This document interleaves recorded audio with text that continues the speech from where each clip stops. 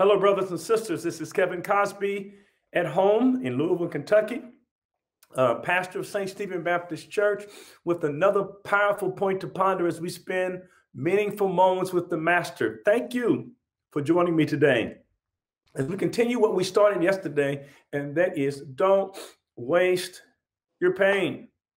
And what we discovered yesterday is that God did not put the vitamins in the Reese cups, and God didn't put the vitamins and the nutrients in the Snickers bars and in the Dairy Queen Blizzards. Instead, God put the vitamins in the spinach, the things that maybe does not taste the best are often the things that are the best for us. Wouldn't it be wonderful if we could just eat all the candy we wanted, lay around, and that's how you lose weight? No, it's only when you eat right and work out, even when you don't feel like it, that it's painful, it's difficult, it takes discipline, but those are the best things for us.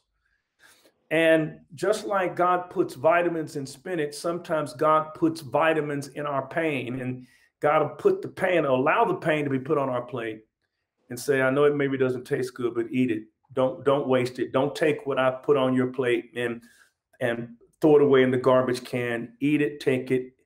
It's vitamins, it's nutrients. It's going to help you grow.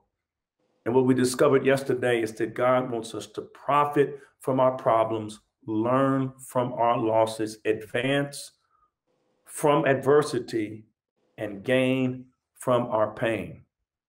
Now, anyone who says to you, or any preacher or any quote unquote biblical authority who says to you that when you become a Christian, you no longer have pain and troubles, dismiss that person as an unsound, unprincipled, unrealistic, not living in the real world person.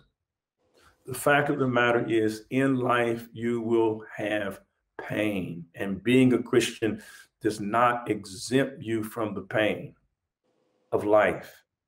To tell someone that becoming a Christian exempts them from the pains of life often leads to disappointment, because when pain comes, then they get angry with God and say, God, why did you allow me to have this pain?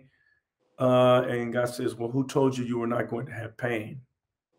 And then you get mad at God because you're holding God to promises God never made. Jesus had pain. I could chronicle the pain of Jesus from the time he was born, when there was a contract on his life at birth, and the first family, Joseph and Mary, had to take refuge in Egypt. My God, to the time he died, when he died as a result of a lynching. Jesus was lynched. Jesus was George Floyd. Jesus was Emmett Till.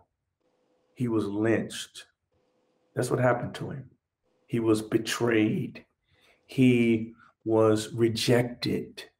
He was denied. He experienced the pain and the vicissitudes of life. And we've been looking at the Apostle Paul in 2 Corinthians. Paul says in 2 Corinthians chapter 1 and verse 8, he says, we don't want you in the dark, friends, about how hard it was when all this came down on us in Asia province. It was so bad, we didn't think we were going to make it. You ever felt like that? I can't make it. We felt like we've been sent to death row. That was all over for us.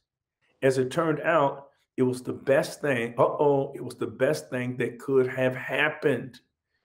In other words, he didn't waste the pain. He profited from the pain. He advanced because of the adversity. He says, we thought it was all over, but it turned out that was the best thing that could have happened. Instead of trusting in our own strength, our wits to get out of it, we were forced to trust God totally. Not a bad idea, since he's the one who raises the dead. He did it, rescued us from certain doom, and he'll do it again, rescuing us as many times as we need rescuing. The key thing is that Paul experienced, and he doesn't specify what it was, but Paul experiences some pain that was so devastating to him that Paul didn't think that he was going to escape. But he ends up saying it was the best thing that happened to us. The best thing that happened to us.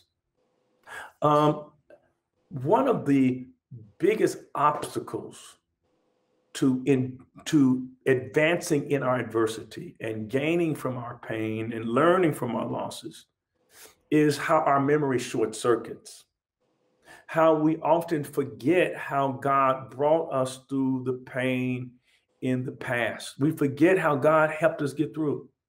Why is it that we write in the sand how God got us through? So when the wind blows, it's erased or blown away.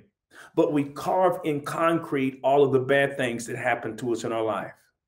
So that it is something permanent that we just cannot seem to forget. But when it comes to how God had delivered us, we write that in the sand, wind blows it, and we forget the pain.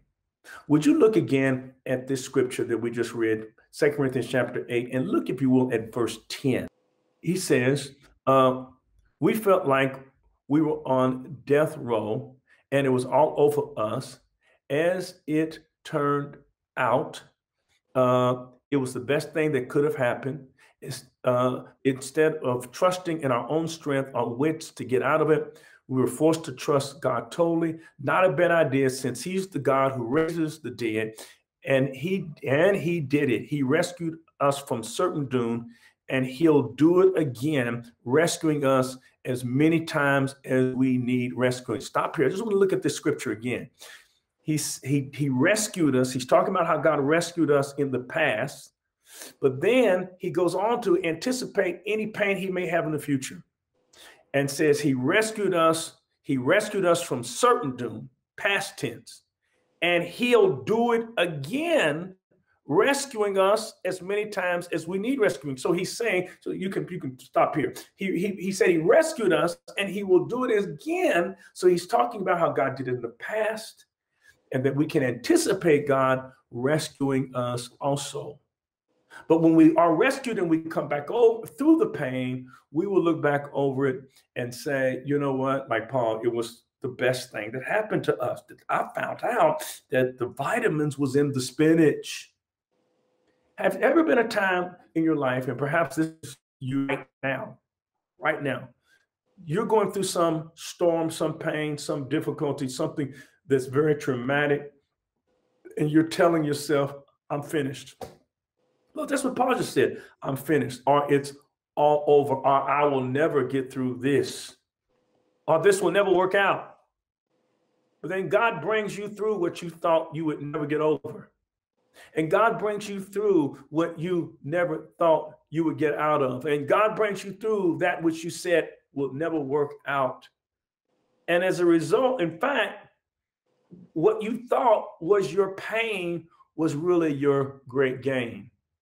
Now, when I talk about pain, and let me break down pain into its various component parts. Let's just break that word P-A-I-N down. Pain means this: problems. Problems. That's what your pain is. It's problems. A is adversity. Something is against you. You've got adversaries. Somebody is against you. Something is against you. I is injustice. And then N is neglect. That's what I mean by pain. And God does not want you to waste your problems. God does not want you to waste your adversity. God does not want you to waste your injustice. God does not want you to waste the neglect. The vitamins are in it. God's going to let it. It's going to put it on your plate. You might not like it. Taste it. It's going to help you grow. Whenever you shine your shoes, when you shine your shoes, you hit that shoe, and that shoe is saying, why are you hitting me? You must not like me. And you love the shoe, but you keep hitting it. And if the shoe could talk, the shoe would say, why are you hitting me? Why are you hitting me? Why are you hitting me? And you keep hitting that shoe with that brush or with that rag. You keep popping it. But then once you put that shoe on, the shoe says, oh, I didn't understand it, but now I know why you were hitting me. You were hitting me because you were bringing out the shine in me. And it took friction to bring out the shine in the shoe. And do you know when usually a great shoe shine person, shoe shine man, shoe shine woman stops hitting the shoe? They usually stop hitting the shoe when they look down at the shoe and they can see their reflection on the shoe. They can look at the shoe and say, I can see myself in that shoe. And sometimes God will keep hitting you with the rag, hitting you with the brush of adversity, slapping you with the rag of pain. And you say, God, why do you do this? And when are you going to stop? And God says, as soon as I can see myself reflected in you and my will reflected in you and my purpose reflected in you, that's when I'm going to stop. I'm going to keep buffering you, buffeting you until I see myself in you. So let me ask you something.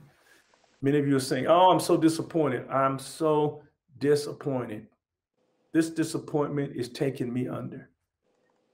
Be careful. How do you know the disappointment is really not an appointment to something greater? By faith, that's what we believe. So that is why we will not waste the pain. Let's pray together. Heavenly Father, thank you for your word and bless your people, especially someone right now who's listening, who has pain, in trouble, has a loss, has some adversity. I pray, oh Lord, that they will rethink their prayer from how do I get out of it to what can I get out of it? You're getting us ready for something. You're getting ready for us. In Jesus' name we pray. Amen. Thank you so very much for joining me again with another powerful point to ponder. Look, if you don't have a church home, I want to encourage you to get connected. Everybody needs a church home. So contact us, newstart@ssclive.org, and become a part of the church. If not St. Stephen Church, get connected to some church. All right. Peace and blessings to you. Thank you again for joining us. And until we meet again on tomorrow, have a blessed day. But remember always during COVID-19, stay safe, stay sane. If you can, stay home. Peace and blessings. I'll see you tomorrow.